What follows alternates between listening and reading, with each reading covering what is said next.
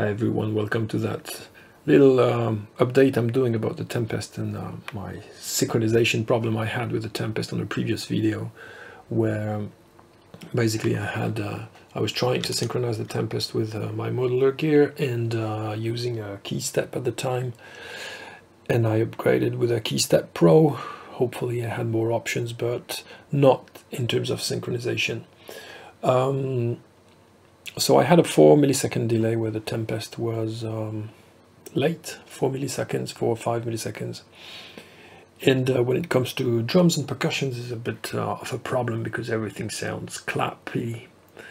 And trying to understand this, I found some people talking about the multiclock phone, ERM, I think. So it's quite a pricey box to generate 4 clocks, MIDI clocks that you can manipulate here with a bit of offset. You go to the 10th of a millisecond and you have some shuffle, different options. This is not a review about the multiclock, it's just to say that I've solved the problem in a way, not fully, and I will show you how that works. So I'm going to press play on this. This is MIDI channel 3 here, master for the Tempest, that is slave, and this MIDI channel goes to my Keystep Pro and Pamela's new workout, triggering a mutant bass drum, but the bass drum you're going to listen here is a high pitch bass drum, just more like a snare, and here I have a kick. Let's just listen to this. Everything here is set to 0, so it's like basically I would have no it's synchronized, but I don't have the offset managed, so it's like I get the same result of the previous synchronization I have with that 4 millisecond offset. You can listen to this now.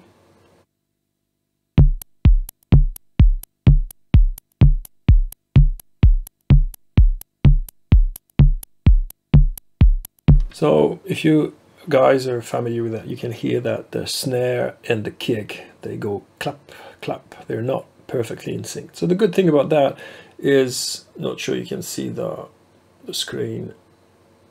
My phone is not very good, but you can set here an offset here. I set it to a range from -20 to +20 milliseconds. You can adjust that, but again, this is not a review about this tool. You can go up to quite a lot, 300 milliseconds plus or minus.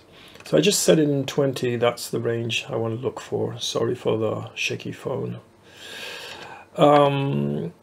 And when I set it to plus or minus 20 millisecond, like I can go -4 millisecond. And normally that would solve the problem I had previously.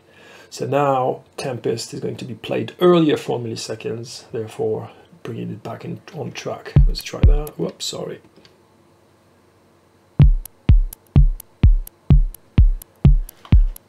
So you can hear that. That's quite okay. It's actually not 4 milliseconds. It's more like 6. That's better.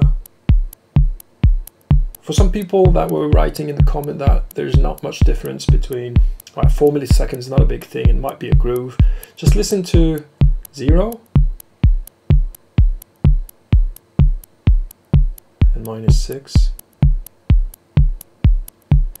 So just pay attention to the kick and snare, and you can hear how now they are really synchronized, and when you don't use the offset they are clappy. No offset. And a 6 millisecond offset. Well, that's it. So basically the problem solved, right? Well, not really. The problem with the MIDI clock, now it's working as a master. You can use it by sending a wave signal, and it will clock to that wave signal following a plugging on your door. This is not how I'm using it here. It's just master and sending clocks in my setup. But if I press if I press play again here, you'll hear that the 6 milliseconds sometimes works, sometimes doesn't. So we're good. Stop, play again. Yeah, that's it. It's lost now. So if I put it back to 0, it's clappy, -6, worse. So I gotta go plus now. Better, plus 8, 10.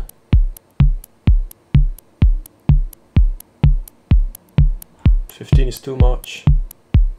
Plus 13. So that's what I found.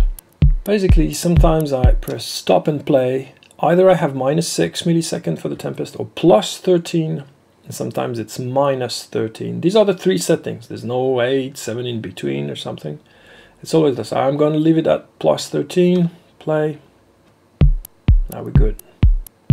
So I don't know, maybe that's something I'm doing really. I had it out of the box trying this. This is the setup I want, and that's the problem I have now. Because you're in live configuration, basically. You play, you're not sure it's going to be okay. If not, just go to -6. That's, I'm sure it's going to be fine. But leave it at plus 13. Let's try it, play. Yeah, that's good. Actually, a plus setting as an offset is better, because if I put it -6, it takes at least one beat for the Tempest to be synchronized for some reason. The first one is clap and the second one is on time. So let's put it back to 13. See if I have another example where it desynchronizes. No, that's perfect. Good tool, quite pricey. You would hope that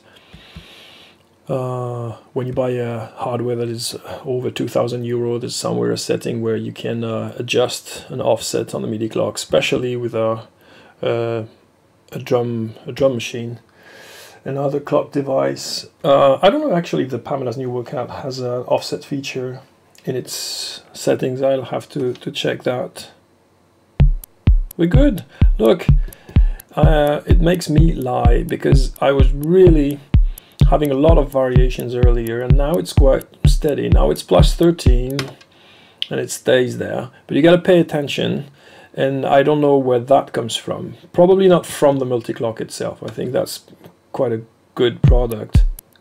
That's it. Now we're lost. So see, I've been playing like 6 times, and on the 7th time I lost it. So in live situation you don't want this, because really the snare is nasty. So I'm going to go -6, and I'm sure it's going to work. That's it. Anyway, that's it. Thanks for watching. Hope that helps. If you guys are trying to synchronize your stuff, give me some information on how you're doing it. For the moment, it's the best tool I found. The offset feature is super accurate, very convenient, large range of adjustments, and shuffle options, many other things going on with beat divisions and other stuff. So just check out some videos about the multiclock. Very good tool. Half the price would be amazing, but still happy to have my gear working in sync.